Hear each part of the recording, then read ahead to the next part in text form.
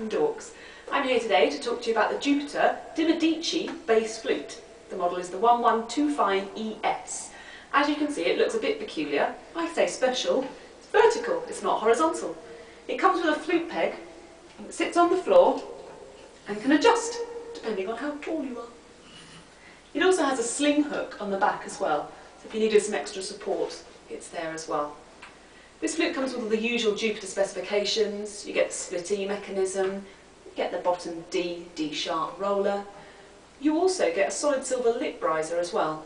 It's great for warmth of sound, great depth to the tone. Play for you some more.